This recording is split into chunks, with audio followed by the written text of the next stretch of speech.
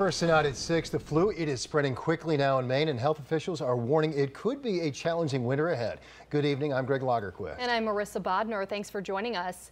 The U.S. CDC warning Maine is in the high category. As you can see here, it is highlighted in red. Now, cases of the flu and RSV, a respiratory virus, those have been skyrocketing, leading to outbreaks at schools. That does now include Casco Bay High School in Portland, and now Mount Ararat Middle School and Harpswell Community School. And as CBS 13's Brad Rogers reports, that is straining resources, including at our area hospitals.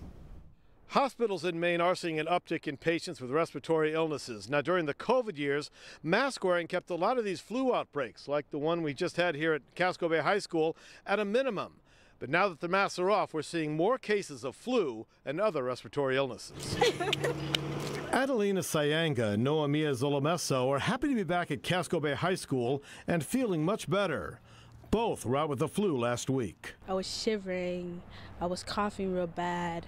I couldn't really breathe at night. Coughing, like pain in your stomach and stuff. Couldn't eat, couldn't breathe. The outbreak at Casco Bay High led to 1/3 of the students and staff being out sick last week, forcing the school to dismiss students early on Friday. We are seeing a striking uptick actually in influenza the last 10 days. Dorianne Mills is Maine Health's Chief Health Improvement Officer. She says family Thanksgiving gatherings is the likely source of influenza outbreaks across the country, the highest flu numbers they've seen in the past 10 years.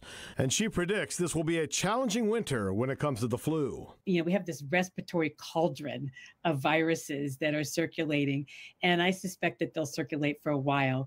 But the good news is we have a lot more tools than we had 3 years ago, including vaccinations. Mills says updating your COVID and flu vaccinations, washing your hands, and wearing masks are the best ways you can keep from getting the flu. Because of this flu going around, should everyone be wearing a mask like we did with COVID?